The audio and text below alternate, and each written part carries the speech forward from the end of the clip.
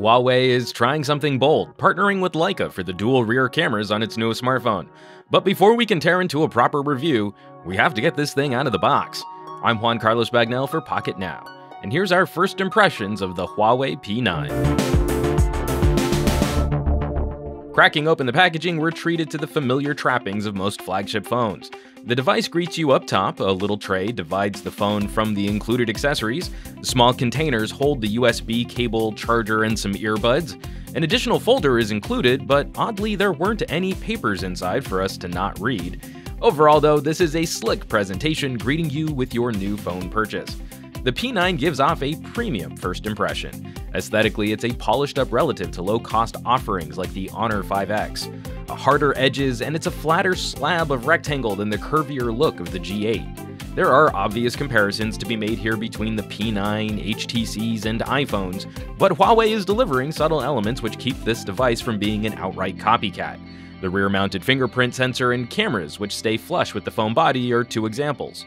Thin, shiny chamfered edges help this device sparkle in daylight, and an LED hidden in the ear speaker grille delivers subtle alerts for missed notifications. We've got a 5.2-inch 1080p LCD powered by a Kirin 955 octa-core processor. Our review unit came with 3GB of RAM and 32GB of storage with microSD card expansion. A 3000 mAh battery is packed into this petite frame, and USB Type-C is the port of choice for charging and syncing.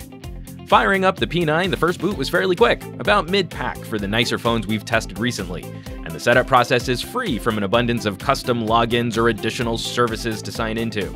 It's worth reiterating that Huawei continues a tradition of including an excellent fingerprint sensor, and the training process is one of the fastest available on any phone.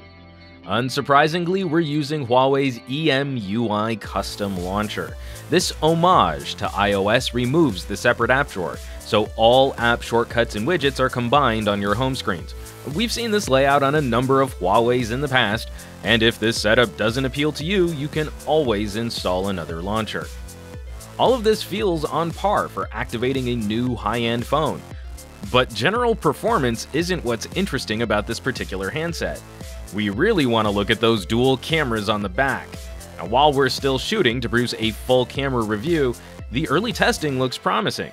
This Leica-designed system delivers some bright and colorful photos.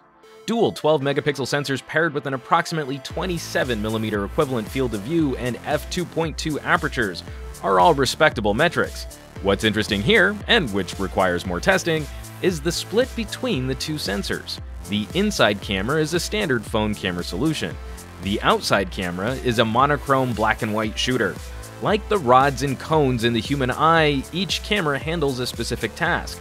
This is supposed to deliver brighter images, better clarity, and to allow for more flexibility when shooting.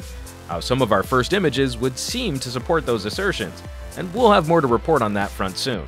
As spoiler alert, the ability to adjust background blur after the fact is pretty stonking cool, and some of the best software processing we've ever seen for this effect. After that, the regular smartphone questions remain. How's the battery hold up to daily use? How's the audio playback? How does the Kirin chipset compare to Qualcomm and Samsung-powered devices? The Huawei P9 is off to a solid start, and now we'll dig deep to see what this thing can really do. As always, thanks so much for watching. Be sure to subscribe to this channel for our full coverage of the Huawei P9, and hit that thumbs up button for a little more positive reinforcement. For Pocketnow, I'm Juan Carlos Bagnell. You can chat me up on Twitter and Instagram as Some Gadget Guy, and I will catch you all on the next video.